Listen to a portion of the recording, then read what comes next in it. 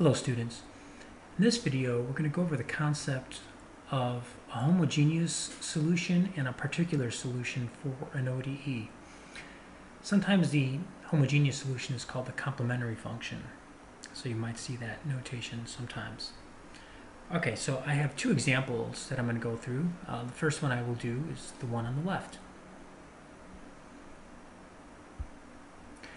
So to solve the equation on the left, I'm going to go through this rather quickly. I'm assuming that you already know how to solve differential equations with the integrating factor method, for example. Now, you notice that on the left-hand side, we have a linear equation here. Doesn't have to be for what I'm talking about, but in this case it is. And notice that y is the dependent variable, x is the independent variable. Now, on the left-hand side, we put all of the dependent variable information. If everything remaining on the right-hand side were to be 0, okay, all the independent variable information were to be 0, then we'd call the equation homogeneous. But because we have this 2x left over, okay, so all the dependent variable stuff went on the left-hand side, so all the y's went on the left-hand side, and then on the right-hand side, all the non-y stuff, in this case, something involving the independent variable x, was non-zero. This is a non-homogeneous equation. So when I solve this by the integrating factor method, here's my integrating factor, right? I pick off the coefficient of y, multiply everything by x squared. I'm going to end up with an integration on the right-hand side. So here I collapse the left-hand side down to the dependent variable times the integrating factor. The right-hand side, I just have that term.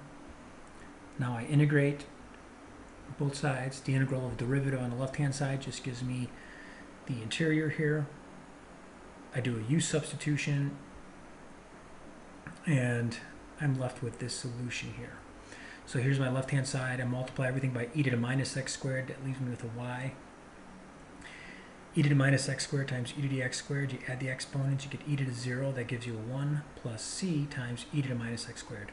You could also think of it as dividing by e to the x squared, but e to the x squared divided by e to the x squared is 1.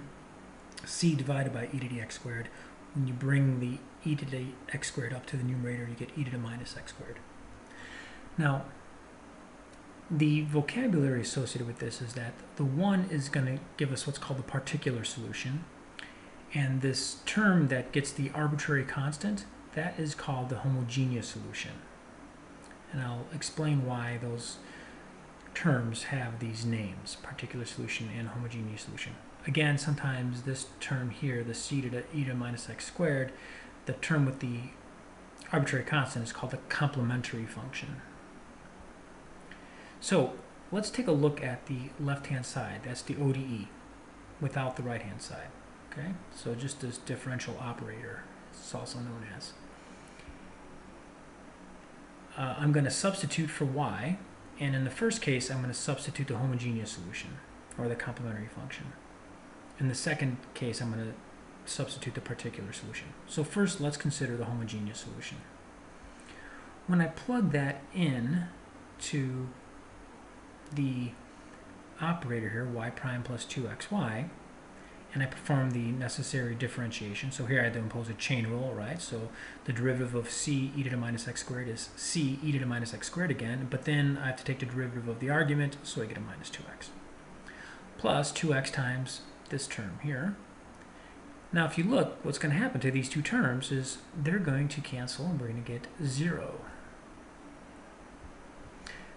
The fancy term for that is the differential operator here annihilates the complementary function, or the homogeneous solution. So in other words, if we had a homogeneous equation to begin with, if there was a 0 on the right-hand side, then we know that it has the solution c e to the minus x squared. This solution satisfies the homogeneous equation. That's why it's called the homogeneous solution.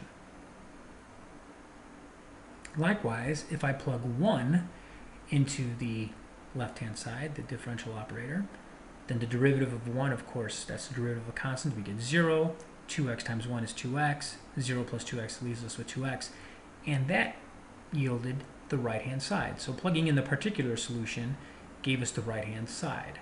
So if we went to check our answer, notice that if we plug this entire solution into the ODE, this term would get annihilated. It would go to 0. So the only thing left to give us the right-hand side, so that this ODE is satisfied by the solution, is the particular solution. Okay. Let me phrase this another way. Let's take a look at the example on the right. I have a particular solution here of natural log of x plus 2. You're going to plug it in. You don't know what the right-hand side is. You're just told it's some function g of x. We're going to plug it in we're going to plug this particular solution into the left-hand side to get us this g of x, because that's what we're asked to find. And that's how we go about finding the right-hand side, is by plugging in the particular solution. When I plug the natural log in to the differential operator here on the left, I take the derivative of natural log, I get 1 over x plus 2. I plug in the natural log of x plus 2 into this term here. I ended up just multiplying that by 3. That gave us the right-hand side.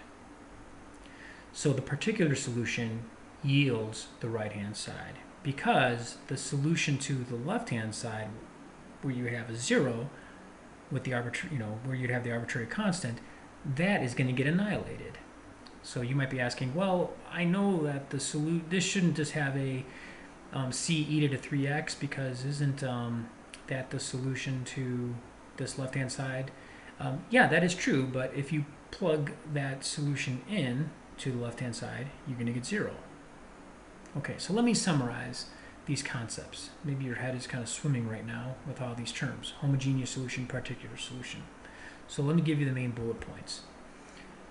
An ODE, it annihilates the homogeneous solution, or the complementary function. If you plug in the solution that has the arbitrary constant, you're going to end up with a 0. So how is that going to satisfy the ODE? How are we going to get something like this right-hand side, or this right-hand side? The particular solution yields the right-hand side. So that means that all ODE solutions have the form y equals the complementary function plus the particular solution. Or if you like to think of it as, all ODE solutions have the form homogeneous solution plus particular solution. All right. Those are the concepts associated with homogeneous solutions and particular solutions. This is a very important topic. Comes up again when we solve second-order ODEs with non-zero right-hand side, so non-homogeneous second-order ODEs, and third-order equations and fourth-order equations, and so on. It also shows up in linear algebra too, without differential equations. So you'll see that all your linear algebra solutions will have the form a homogeneous solution plus a particular solution as well. So this comes up quite a bit in a lot of areas of mathematics. Okay, good luck.